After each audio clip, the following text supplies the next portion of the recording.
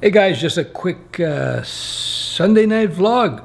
So I read a recent report about Kotlin. If you don't know, Kotlin is a language that the company JetBrains, very famous, JetBrains is, very famous for putting out very good IDEs, integrated development environments. These are pieces of software, these are programs used to help write code. JetBrains put out IntelliJ, something I used quite a bit back in the day. PyCharm, which is an IDE for Python.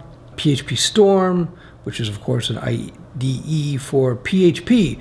So they're quite well known. In 2011, they put out the language Kotlin, designed to be a lighter, nimbler language that will allow you to write Android apps. Traditionally, you write Android in either Java or C++.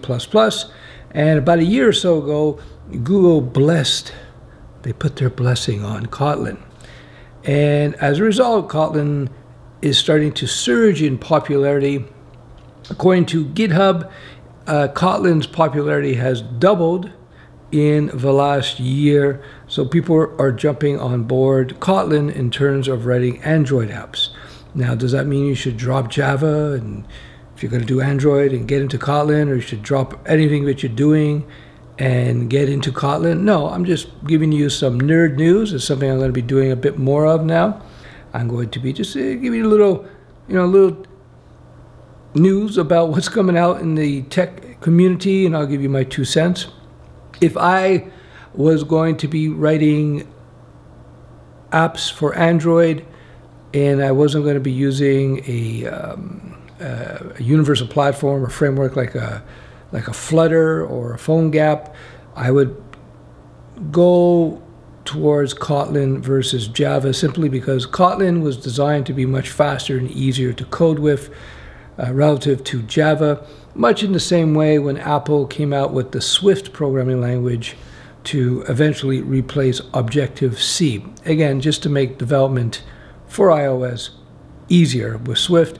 Kotlin now has been accepted by Google because it makes Android development easier than writing Android apps in Java. Since I brought up Flutter, which is a framework that allows you to write one set of code so that you can create an app that will deploy in iOS and on Android, you can check out my videos on that. I talked about that.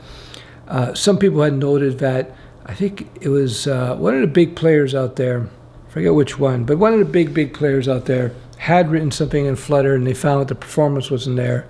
So they moved to native Swift and I guess native Android. I was just reading a piece where a big Chinese company, I think it was Alibaba, put out an app with 50 million users and they wrote it with Flutter. And apparently it's working well. So for those who say that frameworks like Flutter, but allows you to write one code base that will work on both Android and iOS, those who say that that does not work, well, there are more and more examples coming out showing that it will work. Eventually, I think most apps will be written on lighter and nimbler frameworks, or lighter or nimbler languages over time. So for example, Kotlin, there's a reason that Google endorsed Kotlin, and there's a reason why it's doubled in popularity. I don't know how, I haven't checked what its overall popularity is. I still imagine it's still not nearly as popular as Java in terms of Android development. And I don't know if people are using Kotlin to do anything outside of Android development.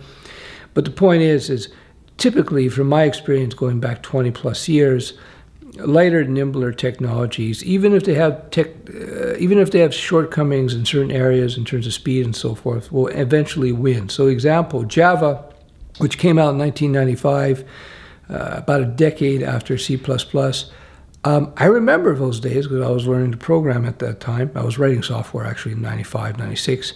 And I remember the C++ people were all giving Java grief. Java's too slow, it's immature, it will never replace C++, it will never run as fast as C++. And all that is true, by the way. C++ can still run circles around Java.